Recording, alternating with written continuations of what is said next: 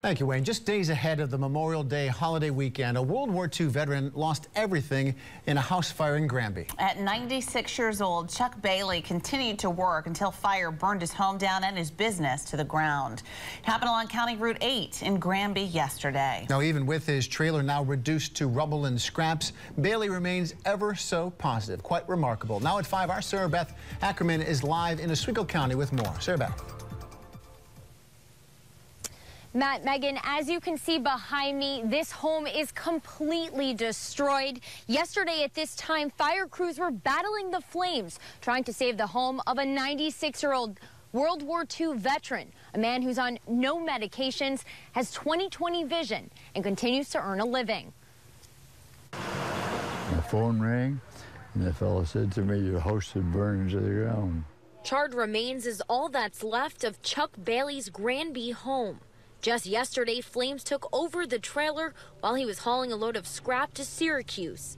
During the trip, he answered the phone to find out his home was burning to the ground. He headed back to his home on County Route 8, but didn't stop. I just kept on driving. I just felt like, well, okay, so it's going down. So that's all part of life, you know. For those who know Chuck Bailey, they're not surprised by his reaction. His friends and neighbors say he's a spirited and positive person with a sunny outlook on life. Yes. His neighbor, Kristen Fraunhofer, has known Bailey for 25 years and says she'll take him in for as long as he needs. He would do the same for us. He's a very giving person, and just helping him out is the best. You know, we just are there for him. He's like family. Right. We've been together for so long. Even after losing his home and everything inside, he's just as grateful. I have learned over the years. I'm 96 years old. I work every day. That's a blessing, isn't it? I get my good health. That's a blessing. You know what?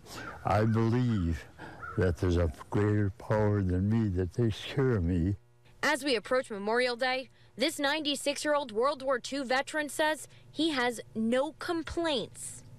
I have bread on my table, shoes on my feet. What more do you want, right?